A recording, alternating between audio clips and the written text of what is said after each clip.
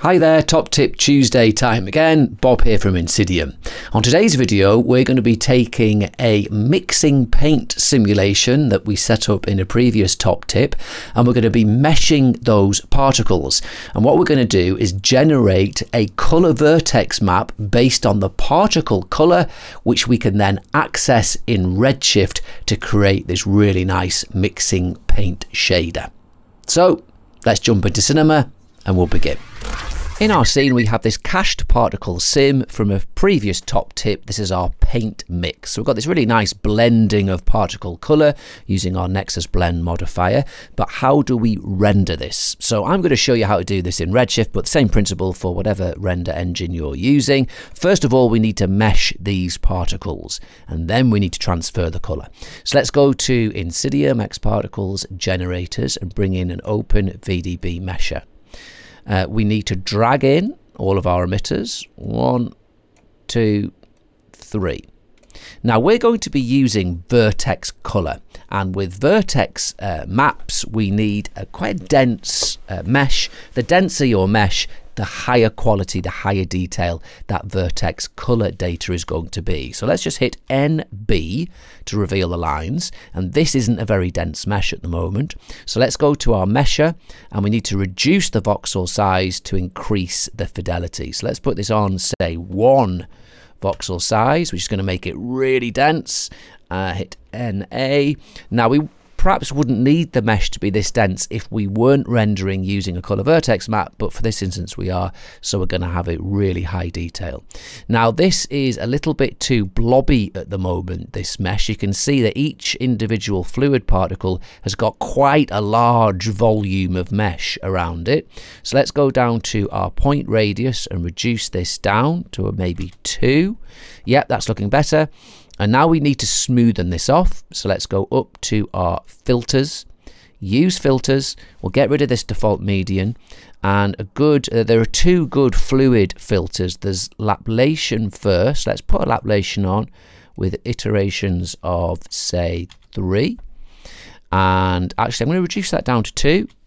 And then we're going to add just a curvature filter as well with 1 iteration. Okay, so that's going to be our mesh. Let's just hit play, and there we've got our fluid mesh going on. Very nice. So now what we need to do is get that particle color and transfer it into this mesh. And the way we do that, we're going to go to our tags options in the mesher, and we need to transfer the point color. So let's click on that. And when I do that, if you follow my mouse up to the object manager, we go up to our xpOVDBMesher, and look, a color vertex map has appeared. Let's click on this. And yes, look, that is our mesh, and the particle color has been transferred into that mesh. Now the only other thing we need to do, if we just come in a bit, you can see that it's a little bit noisy around this, the transition points, and we need to smoothen that off, and we can do that within the mesher. Let's go back to the mesher tags tab where we activated that point color, and we just add some smoothing iterations. Let's put this on say 20, and there we have got a nicely smooth transition. So this is our mesh. If I hit NB to show the lines, look, that is our mesh, and we've transferred that particle color into the vertices. Brilliant. So now that we have got that, all we need to do is be able to access that vertex color information at render time. So let's go to our Redshift render view, and we're going to, let's just dock this here and hit play to start rendering. And there we have got our objects rendering with our mesh, but we need a material on here obviously, don't we? So let's go to our material manager. We've got a pre-made simple material here to put on our mesher. Now this is a subsurface scattering material, really simple, but obviously we don't want it to be green. So let's just have a look at the settings. If we double click here, we get our node. So what we have here is, this is very basic. Look, there's just some reflection. And then if we go to the subsurface options, we have a weight of 1, scale of 4 with this green color, but we don't want that. We want to pipe in that vertex color. So let's hold control, click on here. When we do that, it creates an input so we can feed in color instead of just using this green.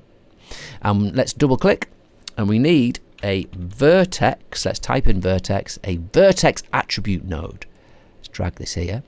And all this vertex attribute is, it means that we can read a vertex map basically and get that data.